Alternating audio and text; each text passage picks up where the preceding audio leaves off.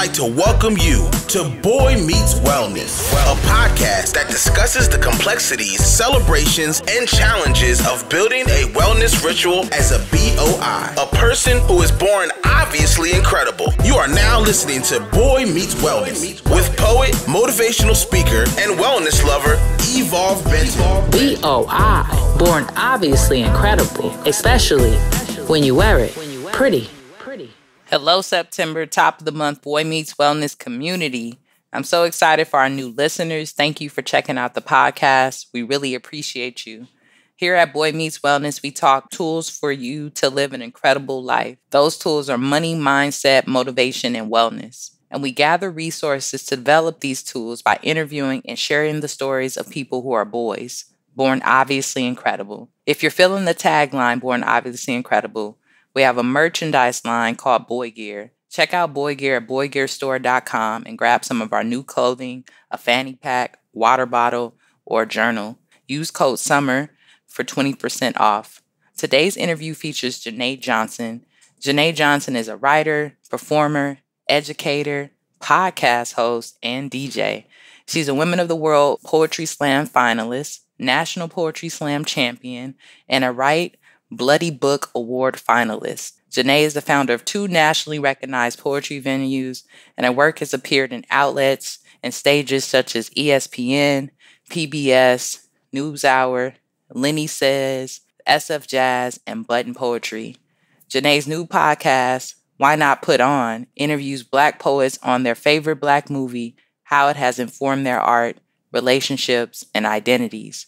Before we jump into that interview with the amazing and talented Janae Johnson, I would like to share the wellness tip of the week.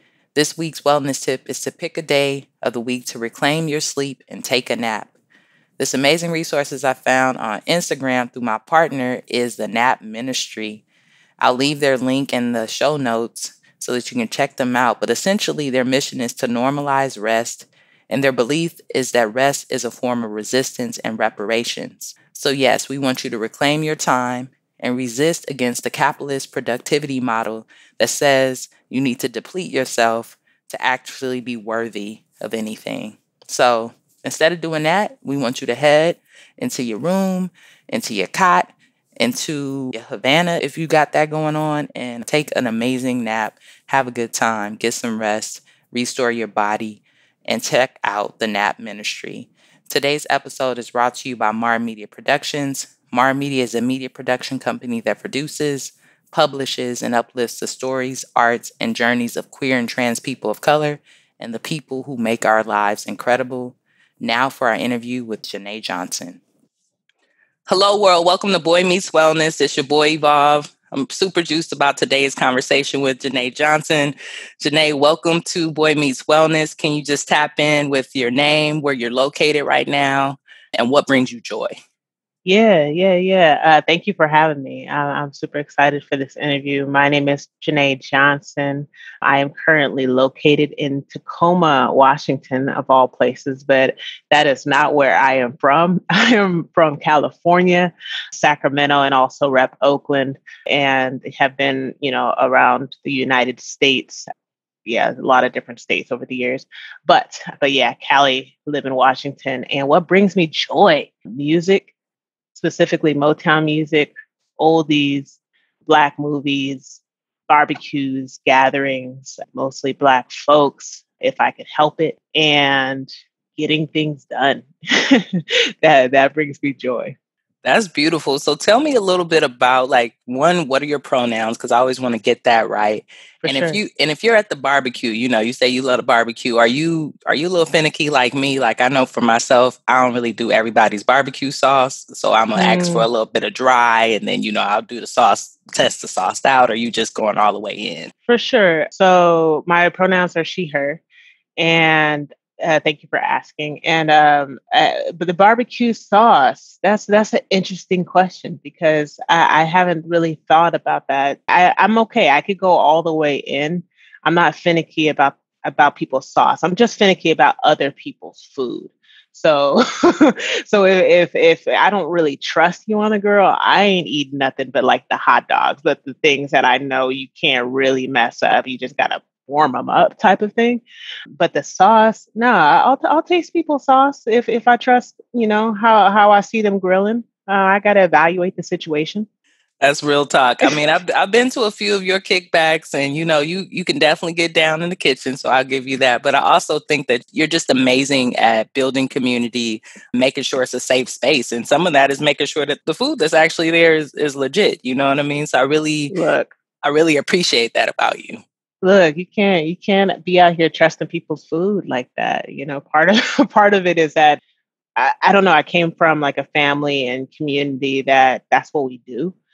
But growing up and getting a little bit older, the folks around me just didn't know how to cook and didn't know how to barbecue. So I had to call my dad up in my mid-20s and be like, look, how do I grill? And then from there, he was just, teaching me how to be a grill master. And I'm trying to pay it forward to the people. So on the show, we bring on people who are incredible, right? Born obviously incredible, which I consider you to be. But who in your life makes your life incredible? If you had a gratitude list, who would be the top 3 people that you would include on that? Wow, that's a great question. I mean, my parents are definitely up there. My parents are incredible. I've always been a daddy's girl. And my dad is just a phenomenal person. I feel like I'm living the life that, he probably would have wanted to live in alternate reality. Like he's a creative person and an artist in his own right, in his own head. And I think I built a better relationship with my mom as an adult. And I just found out that she's just incredible. And so my parents are definitely up there. My current partner, Amber Flame, I've known her for almost a decade. We've been friends for almost a decade before we started dating, and she's just a very influential person in my life as far as listening to my art. Even before we started dating as a friend, just she was someone who was a great sounding board for me and always encouraged me to like dig a little bit deeper. And a good friend of mine, Portia Olayola, who lives in Boston, Massachusetts. When I first started off with poetry, it was me and her. We were trying to conquer the world together. And it was phenomenal to watch how both of us grew over the years. But she's someone who I am in constant competition with and also in admiration of. So I would say those 4 people. You're such an amazing storyteller. Tell me a little bit about this passion for education. Like, did you always know that you wanted to be an educator? Like, what led you to this world of education and poetry? Ooh, that's a good question. I think I don't know if I came into education in a direct way, but when I graduated from college, I was an athlete in college, and the next step was for me to get a job. But I had a degree in English, and I thought like people would just like offer me jobs left and right, and that's not what happened. I was like, oh, nobody wants nobody with an English degree that don't know what they're gonna do with it. And so I ended up getting my master's in higher education in educational leadership from University of Delaware, and I only got that the master's there because I was an athlete and I had worked in the athletic department of my undergrad. And so from there, I got into a master's program where I was exposed a little bit to the world of education outside of athletics. And I had a graduate assistantship, so my tuition was paid. And so from there, I was around a lot of educators and kind of pursued a career just in college and student affairs, essentially in athletics. And I was assistant athletic director in Boston. And I say all this to say like it was an unorthodox thing because I was kind of just like basketball, sports. That was kind of my lane. And then once I got my master's, or I was not even my master's, because I don't really think that meant anything, but I was exposed to a different community of folks who were kind of giving back in different ways. I was able to figure out what my path could be. And I just connected to students when I was at Boston. That was kind of my thing. I'm a creative, so I just would come up with ideas to engage students beyond what the folks around me knew or what they followed in the past years of the institution. So I just came and just shook shit up.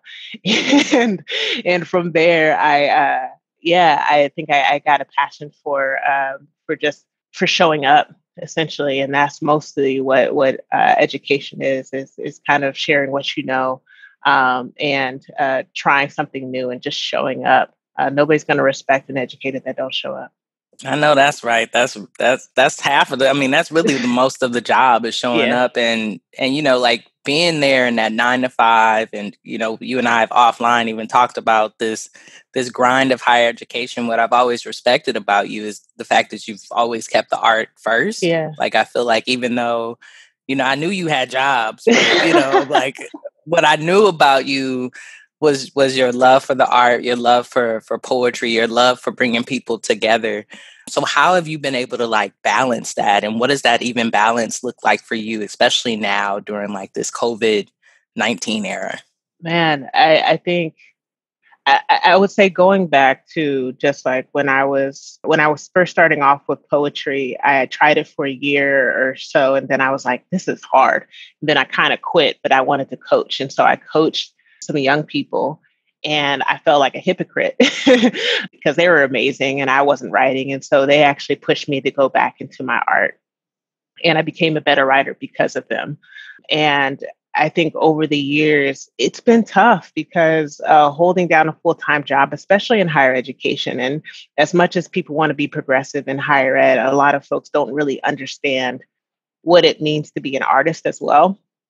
So I remember I had won the Woman of the World Poetry Slam in 2015. And I remember I went back to work the next day and I was like, hey, y'all, I won. They were like, yeah, but you going to answer my email though? Like I've been trying to get this answer for the past week. They did not care at all.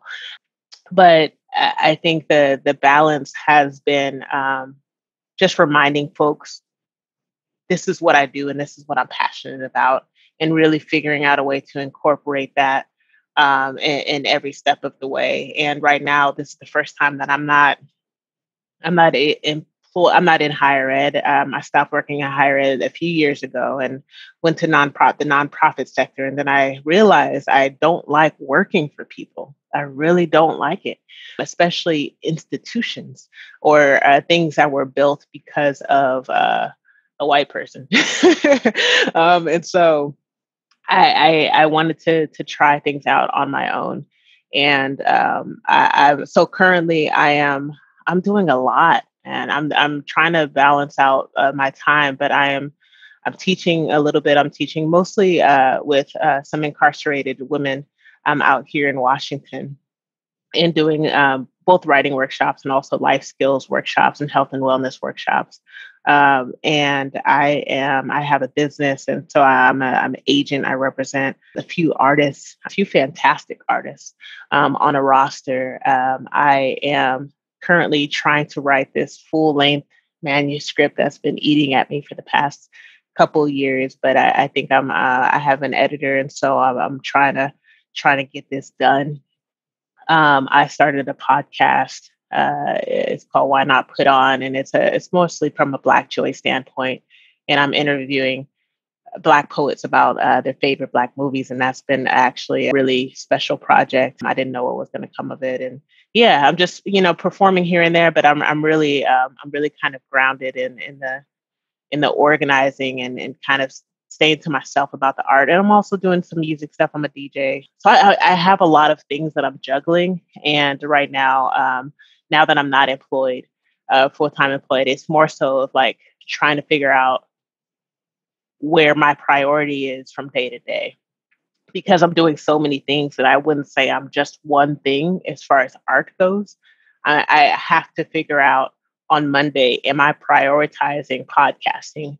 On Tuesday, am I prioritizing writing? On Wednesday, am I prioritizing my health? I have to figure out what's my priority from day to day. And I think that's been the hard balance, especially with COVID. Man, you got a lot going on. You're doing some amazing things. I'm excited about this podcast. I will be sure to share all of those great opportunities in our show notes so that the audience can connect with it. And I love the fact that you were able to like step out of that world of higher education and really see not only that you're a poet, right, but that you hold so much value in so many of these other places, and you're still doing that mentorship. I think that that's really key. So let's back up just a little bit in this story. You mentioned that you won this slam championship, and people was like, what? Cool, where my email? What is slam, right? Because some of our folks are listening to this, they might just, be poets in their journal. They don't really know what slam is. What is this? And I know how big this award is. I mean, when I heard it, I was like, and I seen who you were, and I've also was following the poems. I was like, yes, finally one of us, one of the boys, is in there and got this done. Tell people, what is slam and what did you do, right? Because people don't understand how big of a deal this is. I appreciate the question as far as what slam is. I think people mix up just poetry in general, the genre of spoken word and poetry slam. So poetry slam is a competition. It's a competition so they turn slam or turn spoken word into a game. So it is a competition in which poets compete, and they get scored by 5 judges, 5 people in the audience, 5 random people that folks are not affiliated with on a scale of 0 to 10. So poets come up and they spit their heart and their soul and all their truth. And then the judges put up a score and they're like, that's about a 7.2. Yo, do better. So there's a lot of local slams in a lot of the major cities, if not all of the major cities, and a lot of the mid-major cities. There's a lot of local slams, and folks compete and they win. If they win their local slams, if they do well in their local slams, then they move on to like a national slam. So national slams have anywhere between, for individual slams, it has anywhere between 72 and 96 people that represent their cities from across. I would say, people say the world, the United States, we just think we the shit and we just above everybody. So we call, a national slam the world slam, but it's really just like a national slam. So across the nation. And and we all compete with some of the best poets around that are still, hitting the mic. And so in 2015 in Albuquerque, New Mexico, I won the Women of the World Slam. And so folks who identify as women were competing that year. And I believe I can't remember whether there were 72 or 96 people, but I came up victorious that particular year after amazing people have won the slam, who I look up to. So it's still an honor that I have 2015. Yeah. Congrats, man. I would applaud, you know what I'm saying? But I don't want to create too much microphone noise. We might have to bring in Notorious, in that other side, because, that's a big deal. And, you're sharing your story, you're sharing your passion, and you're really being effective with it. So I know that some of our other audience members are listening to this because they've been following you. And they're secretly, in their closet, practicing their poems, getting ready. And they probably want to know, like, what are some tips on writing an effective poem for a slam? Like, could you provide some of that? Because I know you've coached people around the nation on being the best. And some of your folks have even won awards, right? Some of your teams have won awards as well. Yeah. I've coached a lot of baby poets that are doing big things. Approaching the page in a stage is just, it could feel intimidating. But I think one of the biggest pieces of advice is, I would say writing is rewriting. So really don't think you're the shit the first time out when you write your poem. Think about the first time you've ever tried something, or if you're organizing something into a cabinet and it doesn't fit, and you have to like take something out in order to like and rearrange some things to make it fit. It's the same thing with writing. You have to make sure that you're getting closer and closer to the truth. And just because it's not done the first time doesn't mean it's not going to feel finished for you, or it doesn't mean you're not going to accomplish what your mind has said. And so I would say the editing is super important. I would say as far as like stage and getting into a slam mode, I would say study. Know what you like. Know what your style is. Don't study to imitate. Study to see what's out there. Study to see what attracts the eye and what attracts the ear to you. And so like I had a list of folks who I admired before while preparing for Women of the World. I had a list of every single poet that I was like, yo, these people can potentially beat me in a slam because I think they're dope.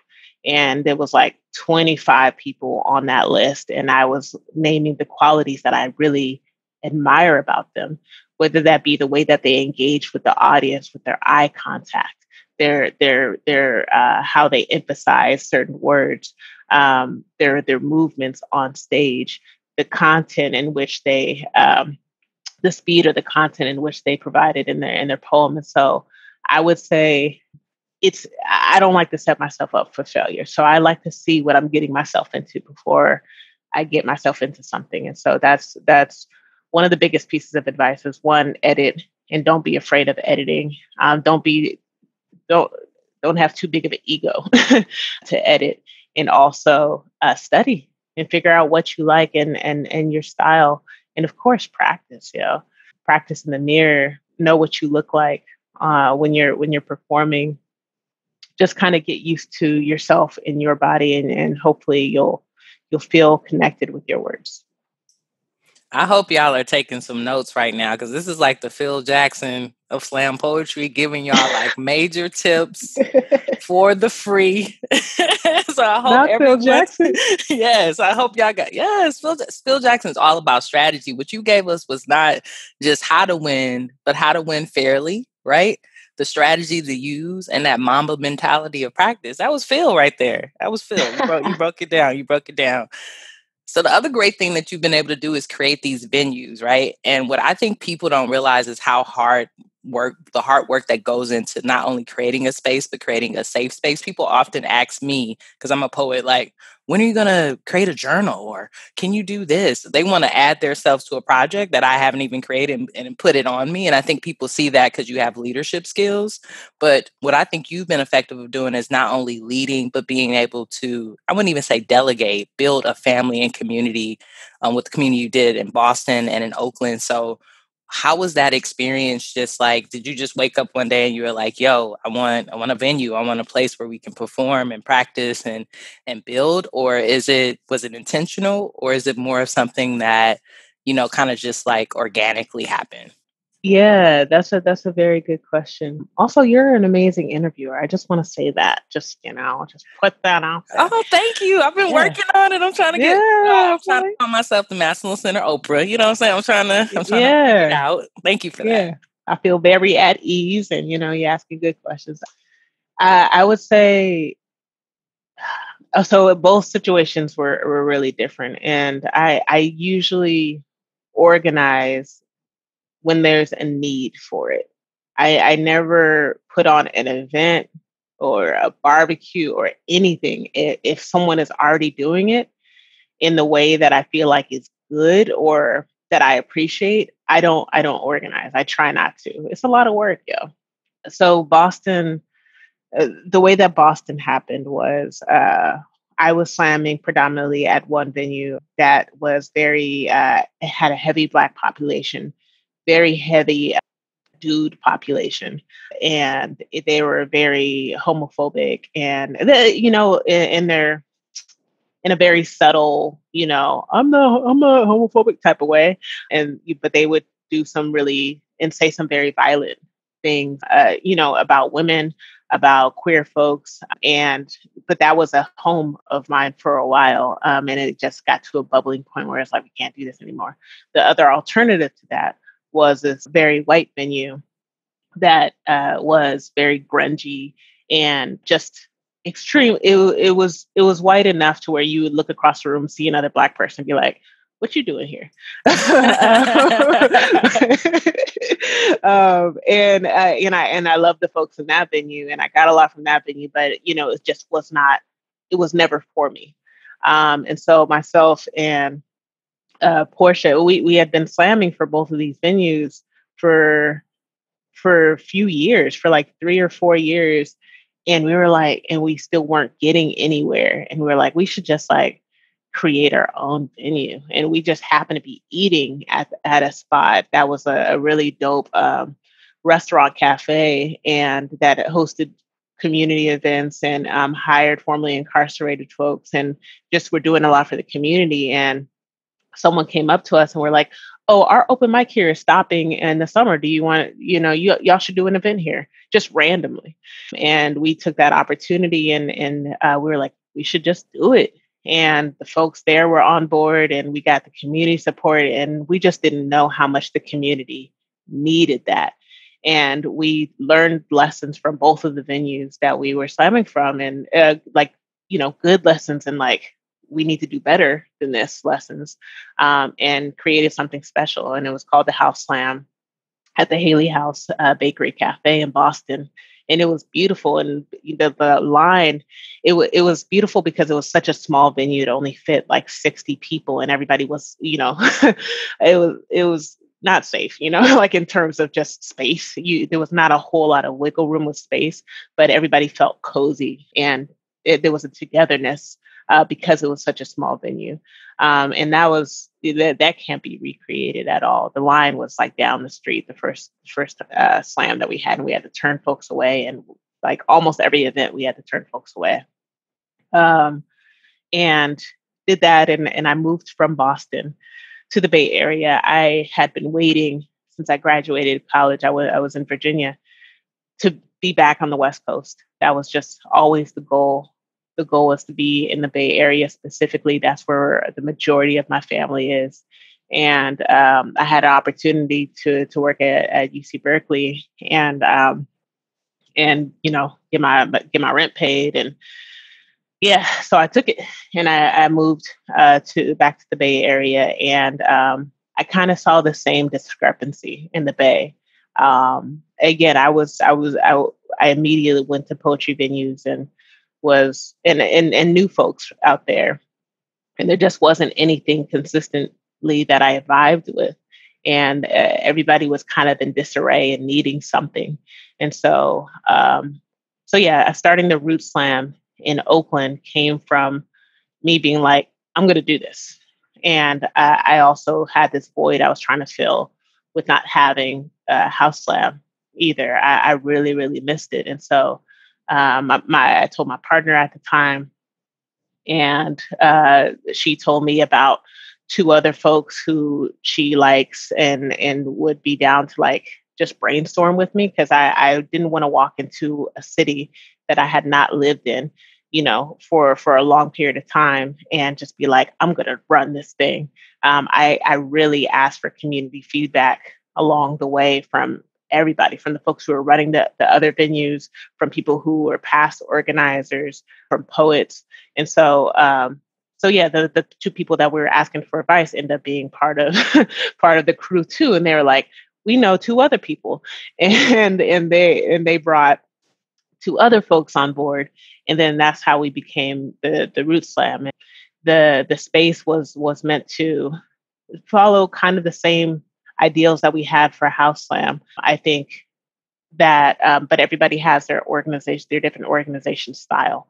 And so I think that Oakland had a different need, of course, than Boston, and was in a different place artistically too. And so I think we just had to adjust along the way. But accountability is key. Like in art spaces, people think that freedom of speech is just something that they could say and then say some fucked up things after that. Sorry for my language. And say some messed up things after. They're like, no, but freedom of speech.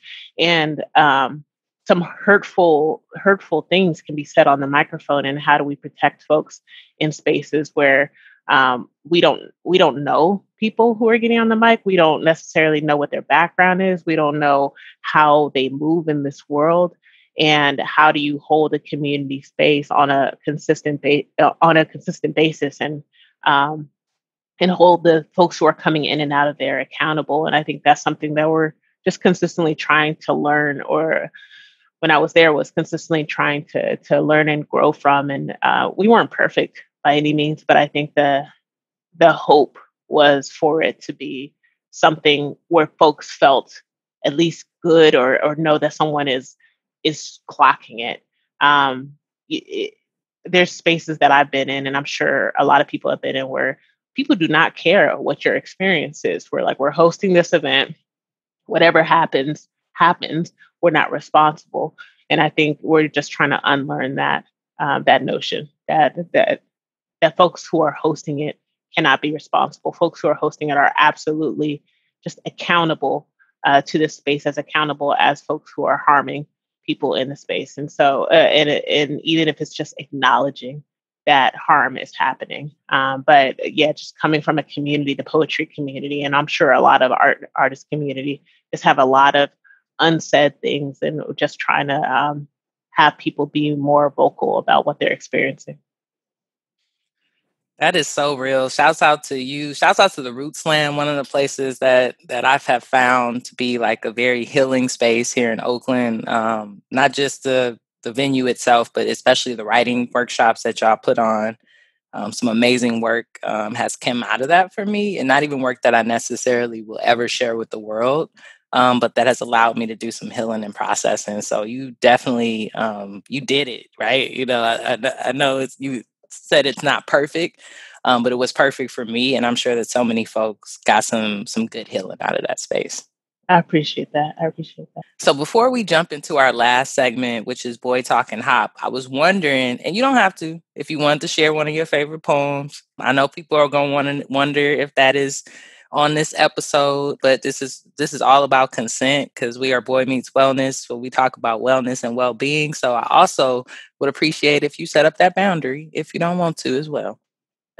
So you're asking to spit a piece? You're asking me to spit a piece? Yeah, it could be your piece. It could be one of your favorite poems. However you want to flow into it, whatever you want to share with the community.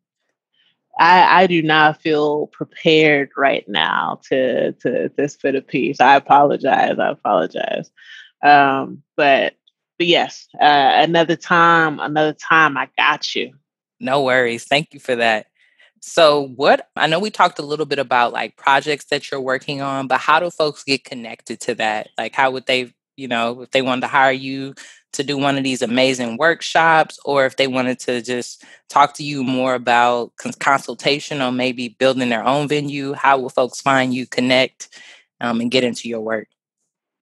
For sure. Thank you for the put on. So a few things. You could contact me. My booking email is booking at YNME. So why not me? YNME creatives.com, booking at whymecreatives.com. And we could set that up if you have any questions, any inquiries. You could also find me on the socials. My Instagram is Say She Ain't Fresh. I remember I was being introduced by some host, and he was like, "Satiate Fresh." I was like, "What?" So he just kept messing up the names, but it's Say She Ain't Fresh. I have a thing with names that it's hard to pronounce with things, but my Twitter is Janae Johnson. And you could also hit me up on Facebook. I try not to be on Facebook because a lot of family members are consistently on Facebook, and it just becomes overwhelming.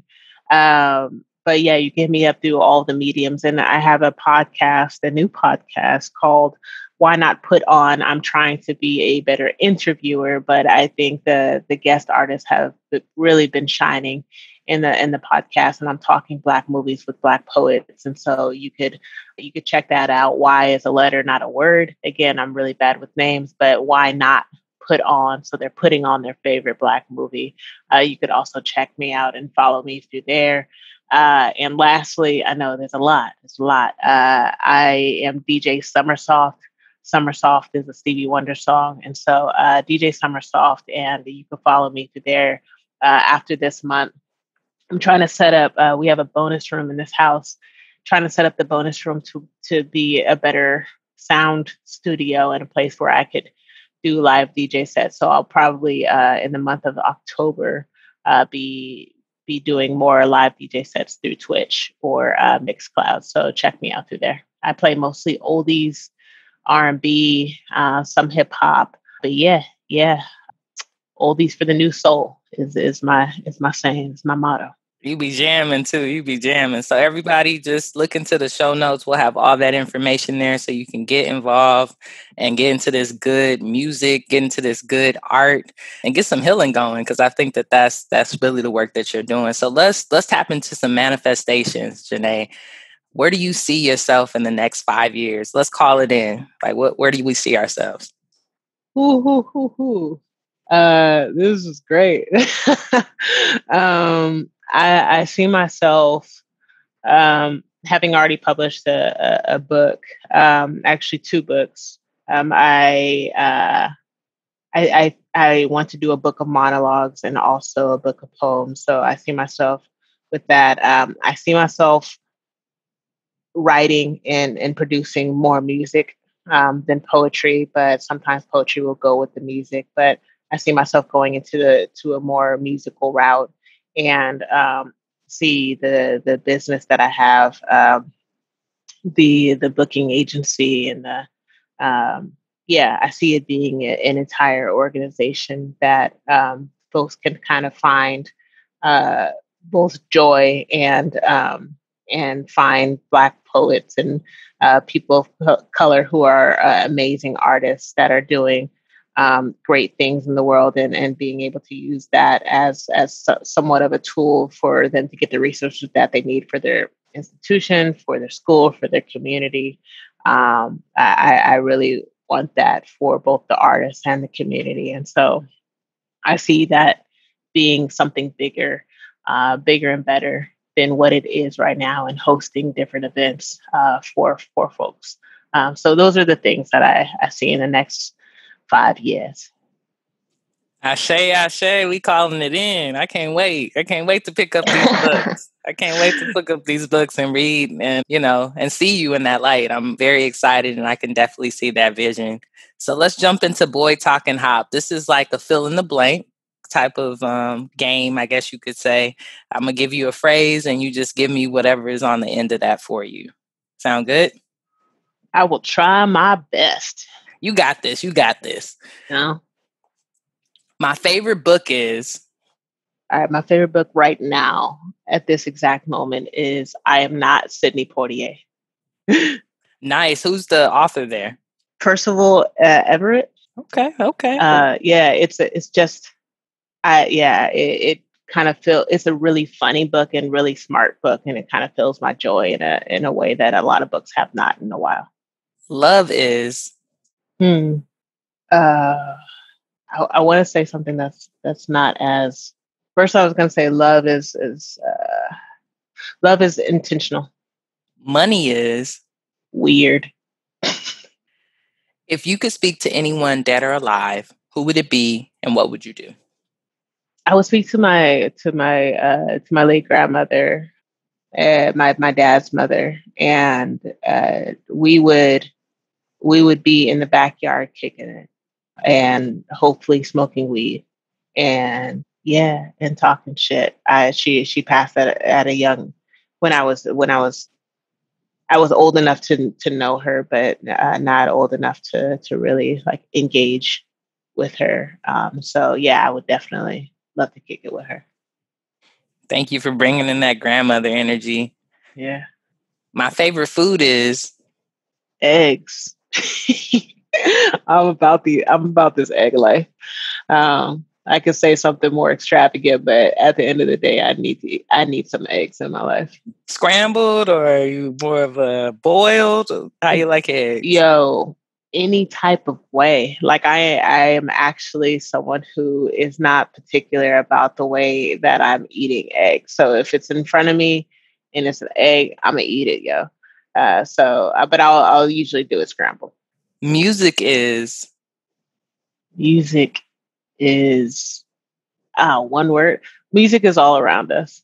Music is everything. Wellness is these are good. These are good fill in the blanks. Wellness is, I want to say important and I want to say intentional, but I'm trying to figure out a better way of saying what I actually mean. Wellness is forever. It's eternal. It's something that you have to keep doing. And last but never least, Janae is ambitious.